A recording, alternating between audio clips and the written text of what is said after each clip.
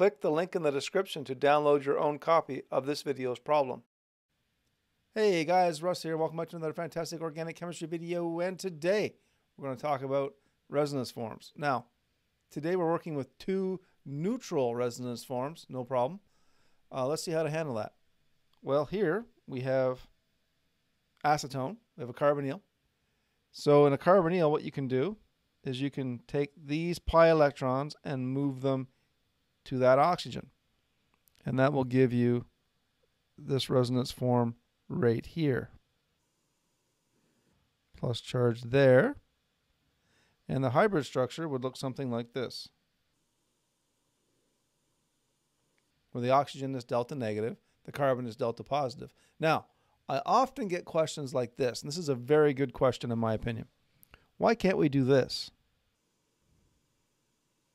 And then move the electrons down to carbon, and then have something that looks, something like this.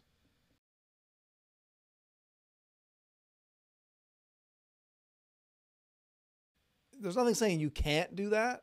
In fact, I just did it, so obviously it can be done. But you have to consider the major and minor contributors to the overall hybrid structure. So this is the overall hybrid structure over here. You must consider major and minor contributors. Now recall, we talked about that in lecture, or your professor talked about it in your lecture, major and minor contributors to the resonance forms. So octets everywhere, that's number one rule. The resonance forms that have octets everywhere are the most significant contributor.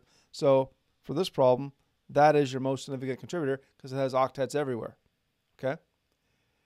Another rule, I think it's the second rule, anions on electronegative atoms are better than anions that have them on less electronegative atoms. So for example, oxygen's electronegativity is right around 3.8, carbon's right around 2.1 or so. So carbon's not as electronegative as oxygen. So putting a negative charge on carbon and a positive charge on oxygen is going to make this contributor extraordinarily minor. So minor, in fact, you don't even really consider it. Okay?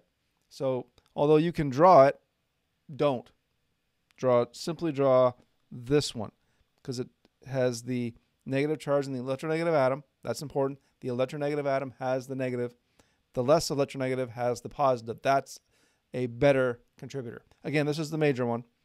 This is a minor one. This is extraordinarily minor. Don't even draw it. Okay? And this is your hybrid structure. All right, moving on. So this one here, don't forget there's lone pairs here and here. And here and here. Now, you could do this resonance form in a couple of steps. I'm going to show them to you in 2 steps. You could just take this pi bond, move it up to here, just like we did here. Nothing wrong with that. Nothing wrong with that.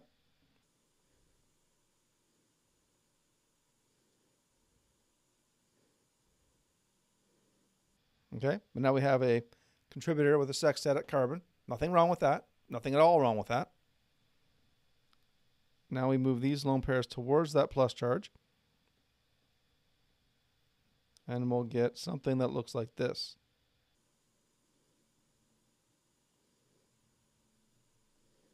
There we go. So now in this particular resonance form, octet, octet, octet, octets everywhere here, octets everywhere here, a sextet here. So in terms of major and minor, this is major, and that would be considered major.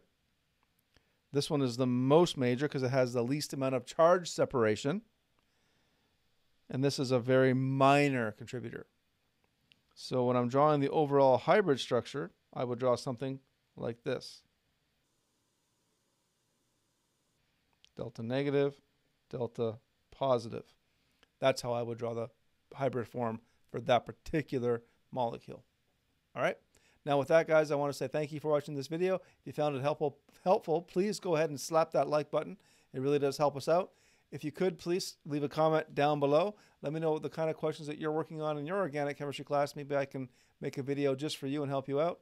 And if you could, please subscribe to my YouTube channel. It really does help out YouTube creators when you subscribe, including myself. Helps our channel grow, gets us noticed by the YouTube algorithm.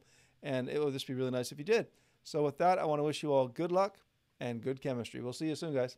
Email drbetts@protonmail.com if you would like a copy of every problem in this series.